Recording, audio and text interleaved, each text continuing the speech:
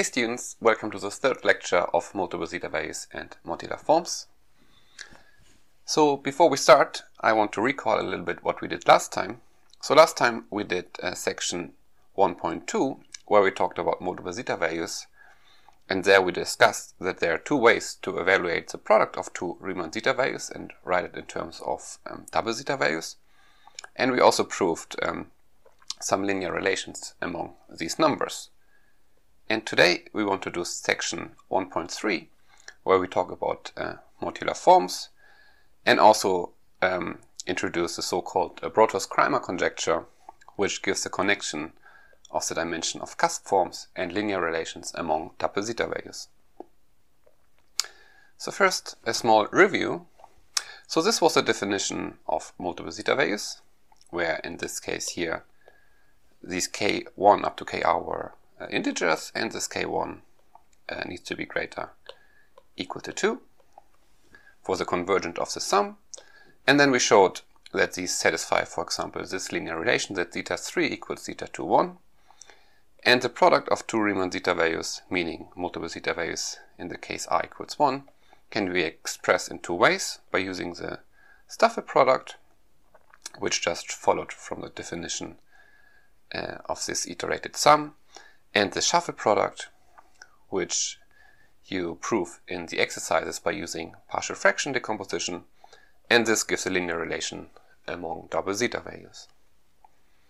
And then we introduced the space of multiple zeta values, which we denote by this Z. So this is the Q vector space spanned by all multiple zeta values, zeta k, where k is an admissible index.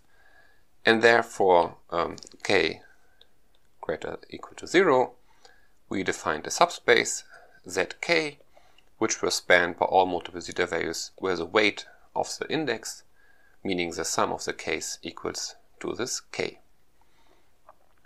And then one of the main conjectures in this field is that the space Z is graded by weight, meaning it's a direct sum of these zk's, which in other words just means that there are no linear relations among multiple zeta values of different weight. And then we saw this conjecture due to Zagier, who gave an explicit conjecture for the dimension of these spaces zk, and the conjecture is that they are given by these numbers dk, and these dk's were given by this rational function here, and they also satisfied some recursion formula.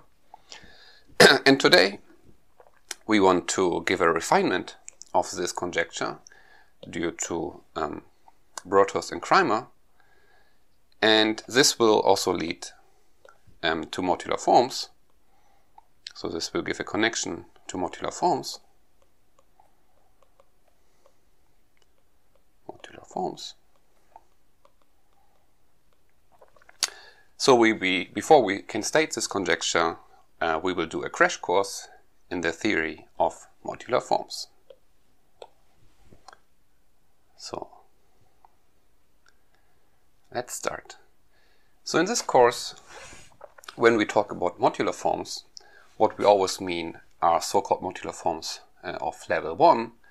So there's a more general notion of modular forms, but in this course we will just consider modular forms of level 1. So now, so what is a modular form? So a modular form is a function in the upper half plane. So first let us denote by H the set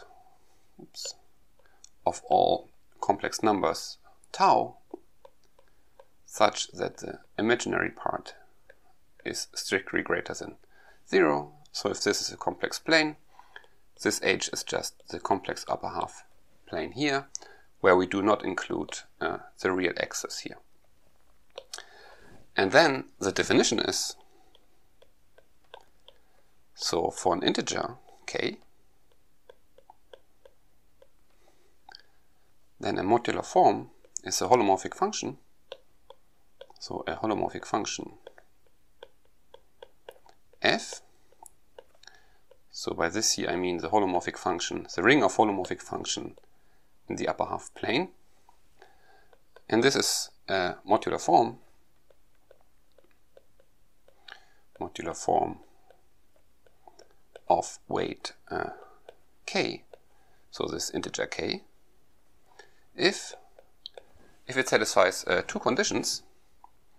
So the first condition is that it satisfies certain functional equation or certain symmetries, and more precisely we want that for all matrices, 2 by 2 matrices A, B, C, D, which are matrices in SO2Z, and recall SO2Z are just the matrices where the entries are integers and where the determinant is 1. And we want that for all these matrices we have the following equation, which is called the modular transformation, that f of a tau plus b divided by c tau plus d equals, and now here c tau plus d, and here this is now the weight k, f of tau. And this should hold for all tau in H and also for all matrices, 2 by 2 matrices with integer entries and determinant 1. So this is the first condition. And the second condition is, which can be phrased in different ways, but one way is to say that f has a Fourier expansion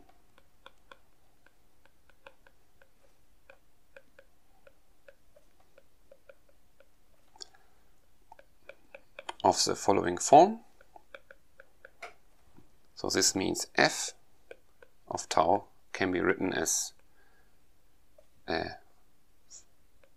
the following sum, n goes from 0 to infinity, an q to the n, and here an are some complex numbers, and this q is e to the 2 pi I tau. And this is called the Fourier expansion of f. And if f can be written like this is the second condition, and if it also satisfies this transformation behavior, then this f is called a modular form of weight k. So basically there are three conditions. F is a holomorphic function in the upper half plane, it satisfies the modular transformation, and it has a Fourier expansion of this shape. And then we denote by mk the C vector space spanned by all modular forms of weight k.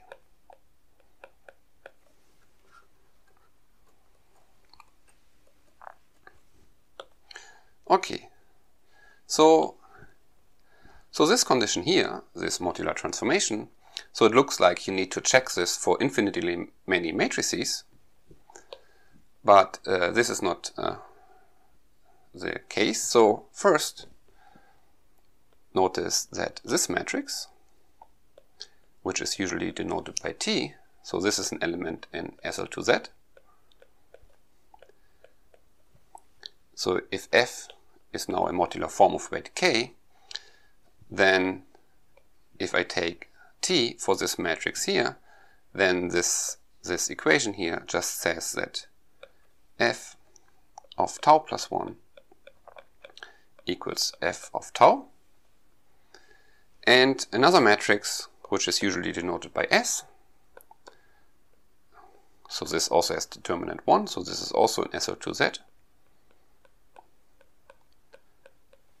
And if you look now at this equation here, then this equation just says that f of minus 1 over tau equals tau to the power of k, f of tau.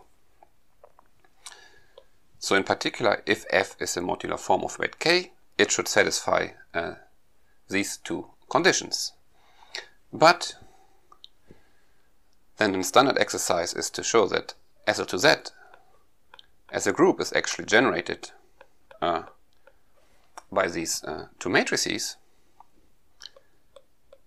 And this means, since this is a group action here of SL2Z on the upper half plane, and then with some argument one can show that it's actually enough to show that f satisfies this condition, so meaning if f satisfies these two conditions, maybe let's write it like this, then it also already satisfies this for all matrices. So if you have a function where you want to check if it satisfies these two conditions, it's just enough to check these two conditions, because S of 2z is generated by this matrix S and T. Okay. So now, because of this condition here, this means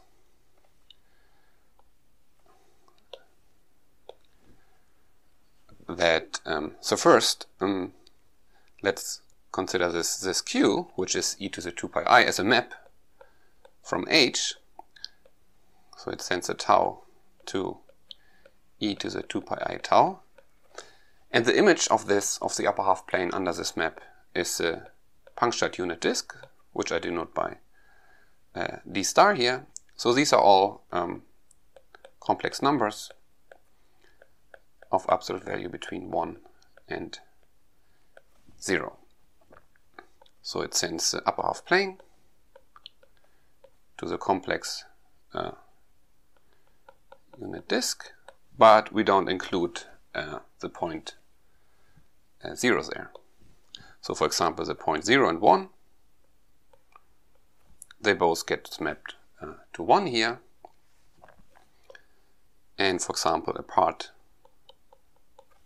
here gets mapped to some ring segment like this. And for example, the part above this gets mapped to this ring segment here. So if the function f satisfies this transformation property here, so it's one periodic, so this means if I know the value of f in one of these strips here, then I also know the value of f in the others. So in other words, I could say that if f satisfies this property, then there exists a function, a holomorphic function, f tilde, from the unit disk to C, such that this f is just the concatenation of the composition of these two maps Q and f tilde. So now this f tilde is just a map from the punctured unit disk to C, and it's a holomorphic function. And now, so if we look at the second condition here, what does this actually say? This now says that f tau as a function in Q, so this is somehow now the f tilde, can be written as a sum like this, and this just means that this f tilde can be analytically continued to the whole open unit disk. So number 2 just says f tilde can be analytically continued to Q equals 0. So this means that f tilde as a function in Z can be written as a Taylor expansion around 0, and this Z is just then the Q. So we can find a value of this f tilde at 0, and this is just the Fourier coefficient A0. So so another way we could phrase this here would be to say that if this function f would be bounded if tau goes to I infinity, this would mean that this if tilde is bounded in this circle here, and then we now do to complex analysis, if I have a complex function, a holomorphic function which is with some, in this case, if I have a holomorphic function which is defined in this punctured disk here, and I know around 0 it's bounded, then I can always continue it to a holomorphic function in this point. So instead of saying that f has a Fourier expansion like this, you could also say that f tau is bounded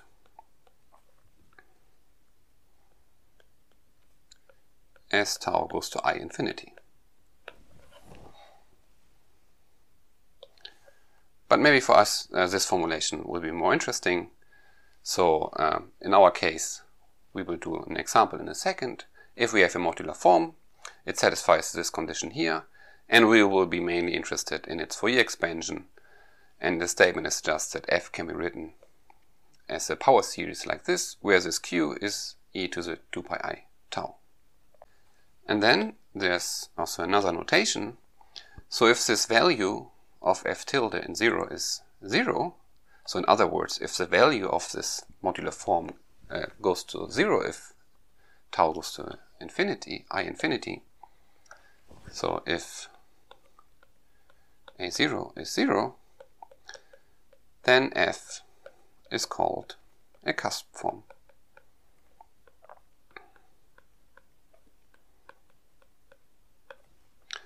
And we denote, or usually the space of cusp forms is denoted by sk. So these are all modular forms of weight k, such that f has a Fourier expansion which starts not at 0 but at 1.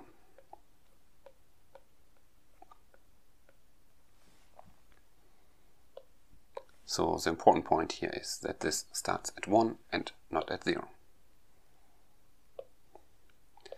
And maybe one comment, this letter S comes from the German word for cusp, which is Spitze. So this means cusp. Okay. So now let's think about an example for a modular form.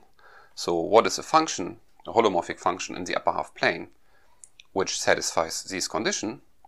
Well, one example would be the zero function, because of course for every k the zero function satisfies this condition. And also it can be written like this by just saying all an are 0. But maybe this is not the most interesting case. But for example, if k is 0, then this term here is 1. And then another example of a modular form of weight 0 would be just the constant function, because this would also satisfy this condition here. And of course also this. But a more interesting example, the first non-trivial example, are so-called Eisenstein series. So they are defined like this. So first we will define these Eisenstein series for k greater or equal to 4 even though this sum here makes sense for k strictly greater than 2 and also for odd k's. You see that this sum here vanishes for an odd k, and later in the lecture we will also consider odd Eisenstein series which are not defined like this.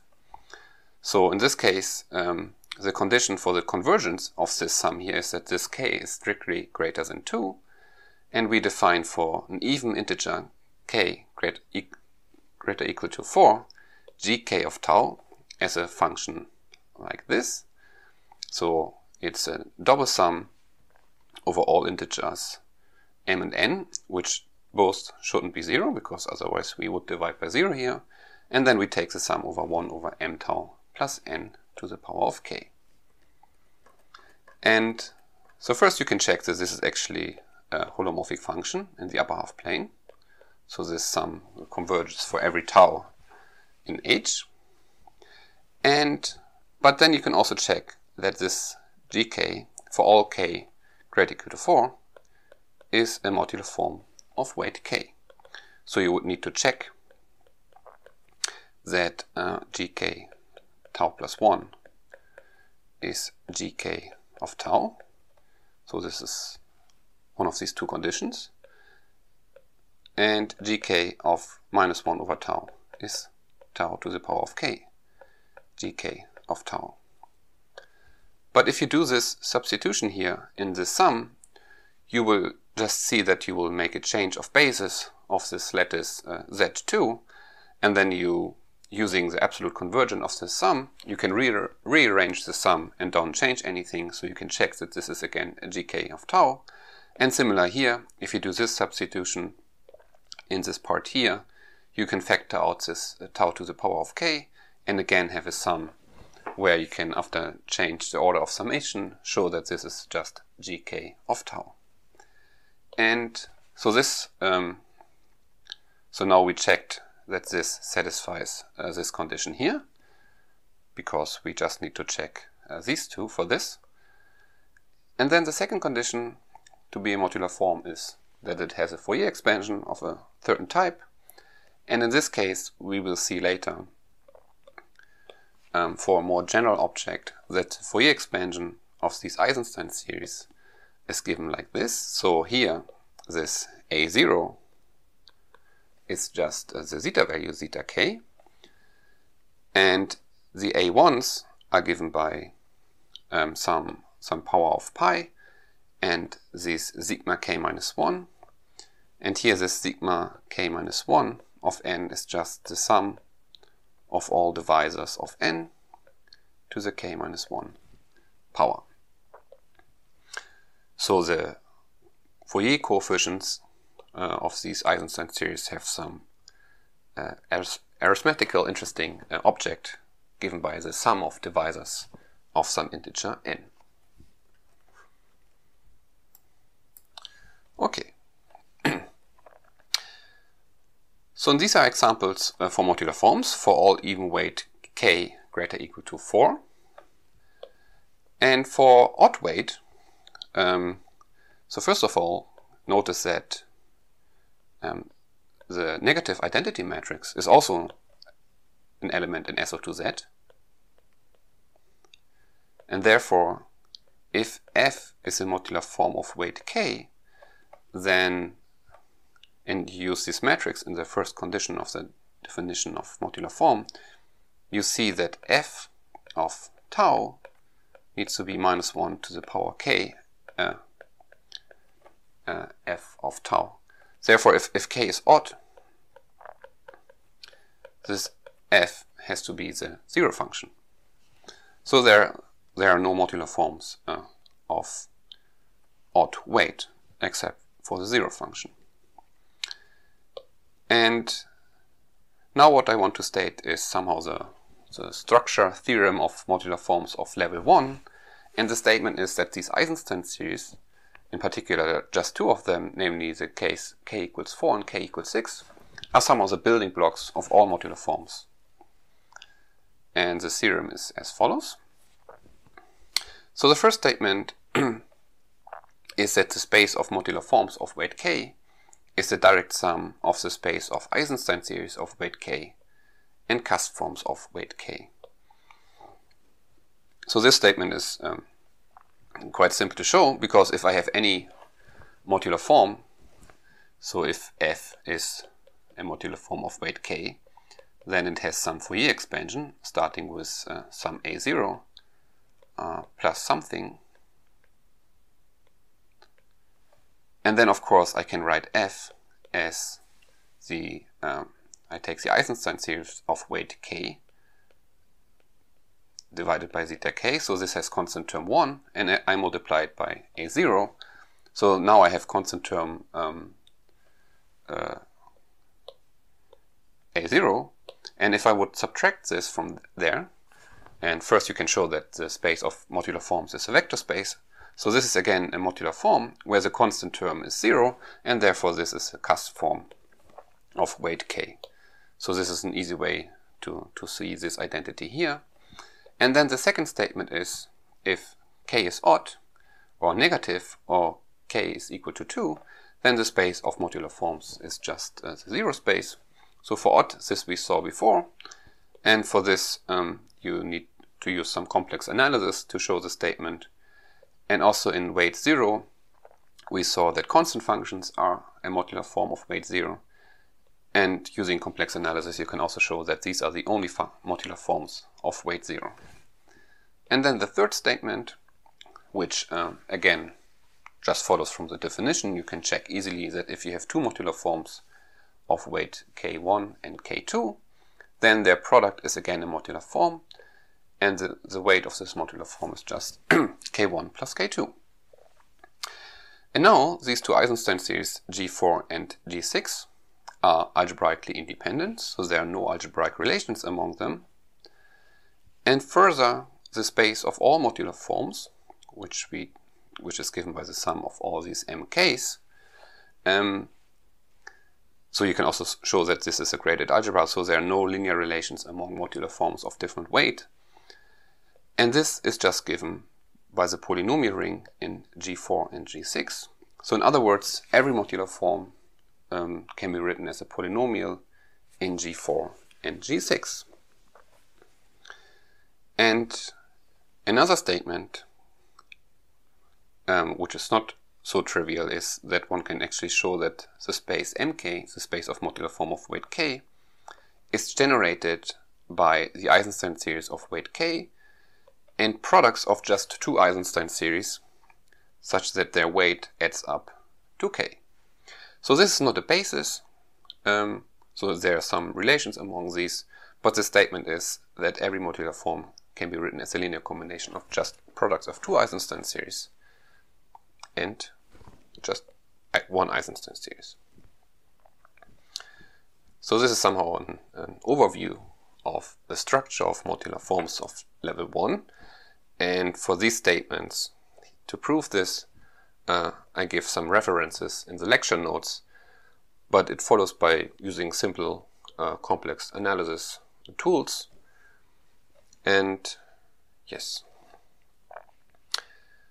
So now I want to go to cusp forms more explicitly. So there's one famous cusp form, which is called the delta function or the discriminant function or Ramanujan delta function. And one way to define this function, which we denote by delta tau, is given by this infinite product here. And again here this q is e to the 2 pi I tau. And here you see the Fourier expansion. And by the theorem before, you can also write this as something times g4 squared tau cube plus something g6 square of tau, because every modular form is a polynomial in these. And what I didn't say yet is that this is a cusp form of weight 12. And one can actually show that before weight 12 there are no non-trivial cusp forms, so this is actually the first non-trivial cusp form starting in weight 12. And also from this product expansion you can show that this delta, which is a function in the upper half plane, has no zero in the upper half plane. And using this, one can show that if I have a cusp form of some weight k, then I'm allowed to divide this cusp form by delta, and this will give a modular form of weight k minus 12. Because this delta doesn't have a zero in the upper half plane, and the zero of this delta in tau equals I infinity, we can read up here, it has a zero of order 1 there. So if I have a cusp form, which means it also vanishes at infinity, so it at least has an order of a zero of order 1, so therefore this expression here also makes sense for tau goes to I infinity, and so it could still be a cusp form, but in general it will be just a modular form of weight k minus 12. And this implies this following fact here, that there's an isomorphism from the space of modular forms of weight k to the space of cusp forms of weight k plus 12, which is just given by multiplying this modular form with delta. And the argument is exactly this here. And with this, we can now consider the generating series of the dimension of cusp forms, which we will denote by Sk. So this is the sum over all weights, and the coefficient here is given by the dimension of Sk. And due to the first theorem, this is just the dimension of the weight of modular forms shifted by weight 12. And due to this statement here, that a modular form of weight k is just a polynomial in G4 and G6, and G4 and G6 are algebraically independent, this means the generating series of modular forms is given by 1 over 1 minus x to the power of 4 times 1 minus x to the power of 6. So this you can see by writing this out using geometric series. And due to this factor, the generating series of dimension of cusp forms is given by this rational function. Okay, and this was a super short, non-detailed crash course in modular forms. And the reason why we introduced this is because the name of the course is Multiple Zeta Waves in Modular Forms, and we will use these Eisenstein series also in the next subsection. But here the goal was to actually introduce the generating series of cusp forms, because they will appear now in this refined dimension conjecture due to Broadhurst and Kreimer for multiple zeta waves. So now we will go back to multiple zeta waves, and for this we first introduce some notation. So we want to state the dimension conjecture due to David Broadhurst and Dirk Kreimer, and for this this conjecture makes not just a statement about the dimension of the space of modular forms of weight k, but also about weight k and depths r. So for this we first need to introduce the so-called depths filtration. So this d here stands for the depths, and by fill dr zk we mean the Q vector space spanned by all multiple zeta waves of weight k and depths smaller equal to r. And then the associated graded part, gr dr zk, so this is just the quotient. So I take the multiple zeta waves of weight k and depths smaller equal to r, and I divide out the multiple zeta waves of weight k and r minus 1. And here we set fill d0 of zk to be q. So for example, so this space now is a space of multiple zeta waves of weight k and depths r modulo multiple zeta waves of lower depths and same weight k. So for example, zeta 21 we proved is the same as zeta 3. So this means that the class of zeta 21 in this quotient space here is just 0. So this is 0 in depths 2, weight 3.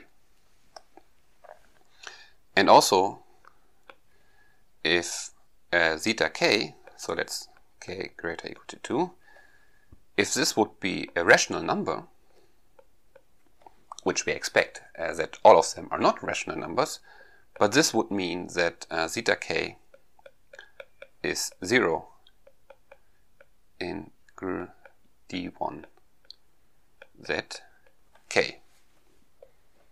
But this we don't expect.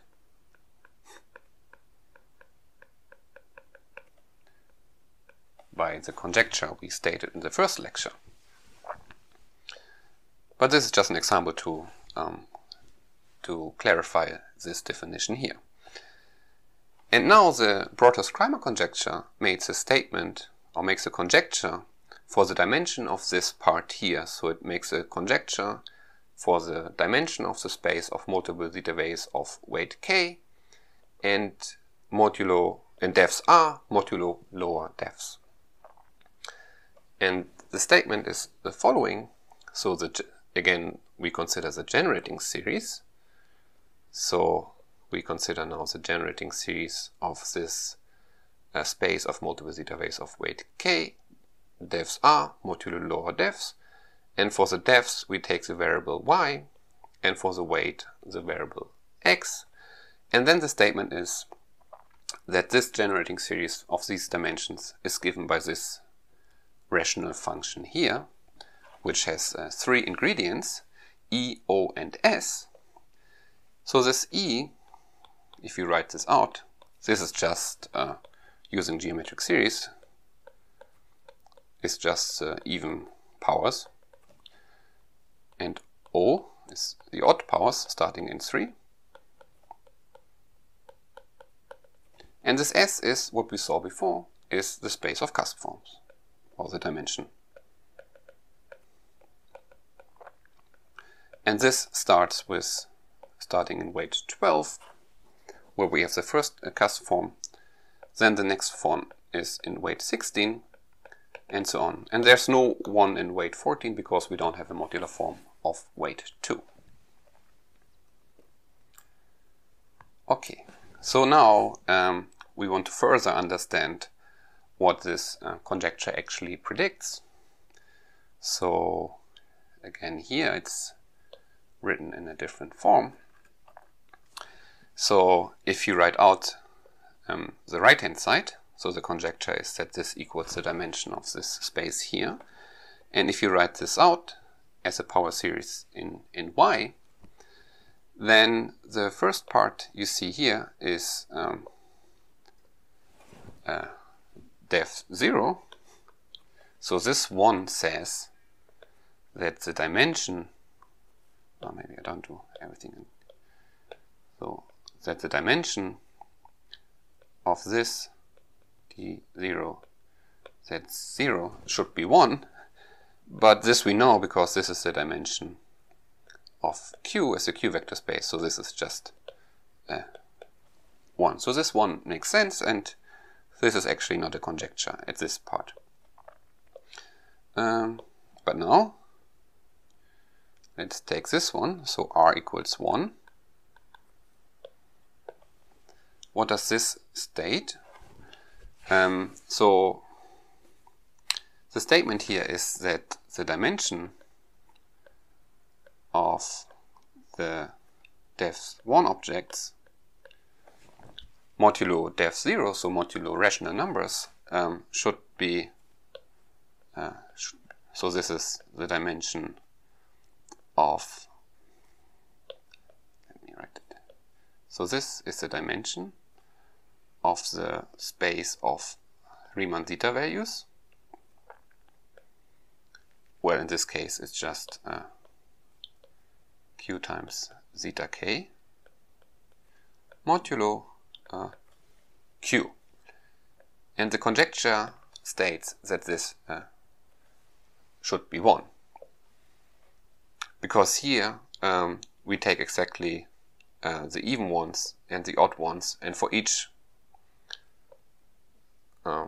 weight we take just exactly 1.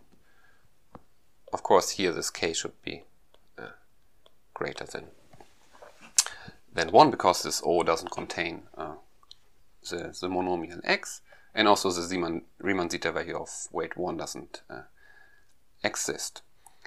And so the conjecture is that this is 1. So in particular, the statement is that these zeta values are all not rational, because otherwise the dimension of this space would be 0. Therefore, already the depth 1 part of the Broadhurst-Kreimer conjecture is still open. But now here we go to depth 2. So far it's everything we had before, so nothing surprising. So in depth 2, we now will need to distinguish between odd weight and even weight. So let's first consider the odd weight. So that the conjecture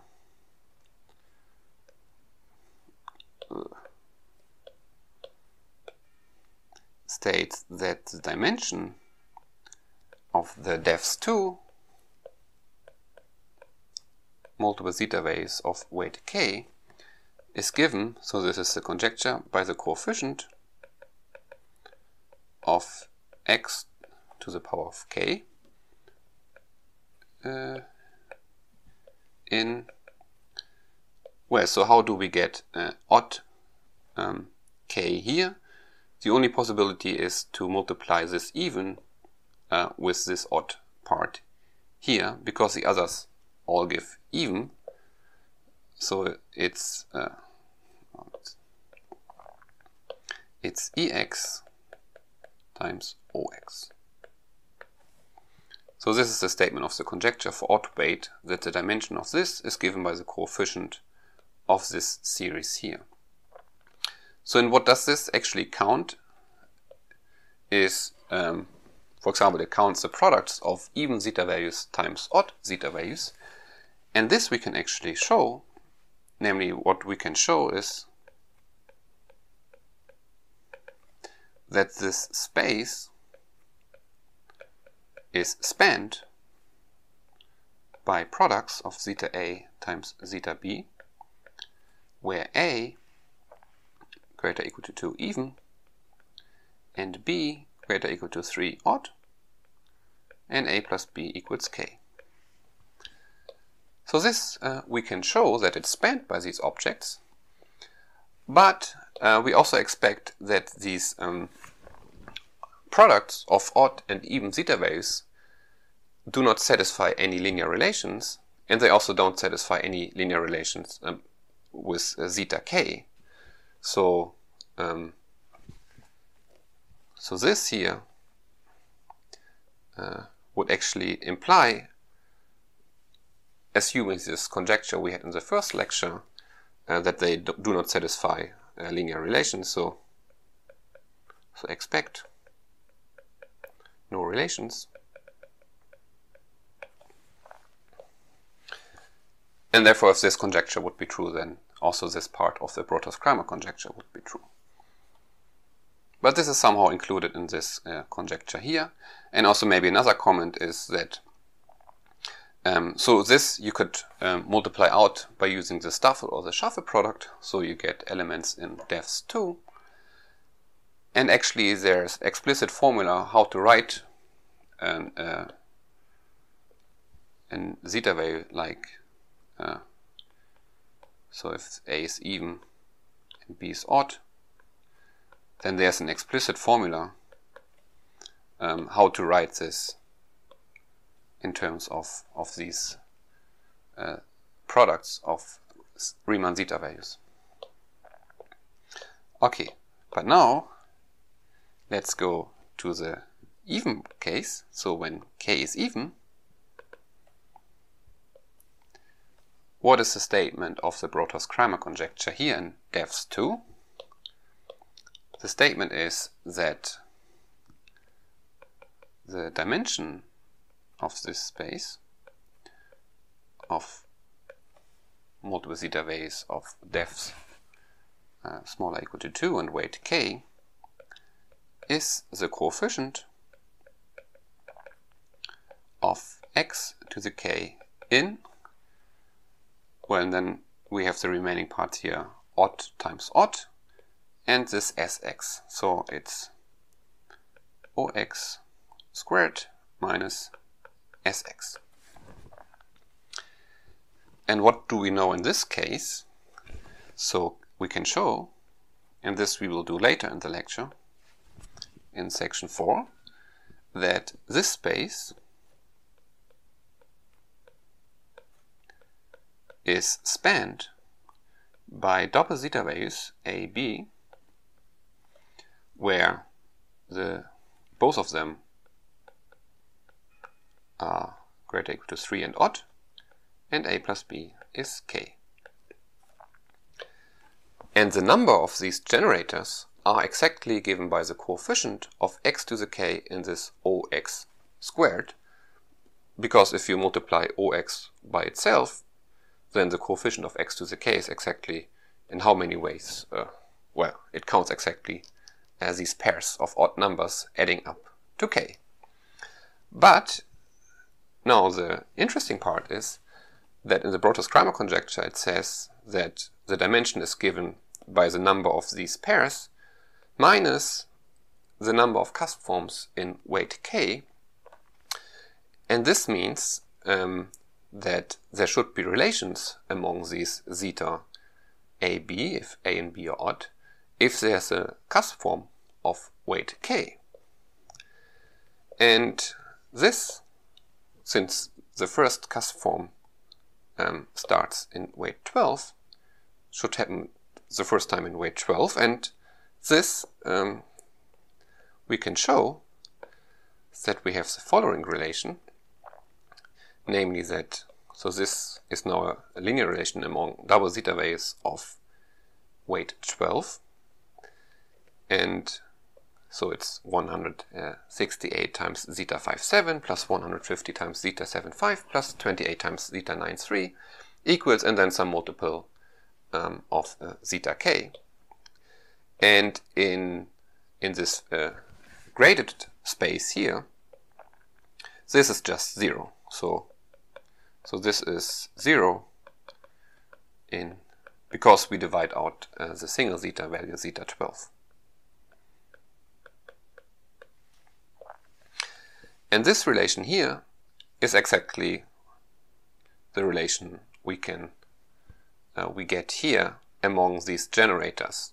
So we can show that the space is spanned by these zeta odd odds, but we can also show that for a cusp form, for each cusp form there's a relation of this type, and this is due to a work of Gange, Kaneko and Zagi. They gave they gave the following explicit statement that for every k, for every even k, the relations among these zeta odd odds is at least given by the dimension of cusp forms of weight k. And they even make it more explicit. So we will see, this we will do explicitly in section 4, that if we have a cusp form of weight k, we can assign to it a polynomial, the so-called period polynomial. So this will a priori be a polynomial with complex coefficient, but we can also make it such that these coefficients are rational. And using these polynomials, we can use the coefficients of these polynomials to give explicit formulas for coefficients of these relations. So this will give relations.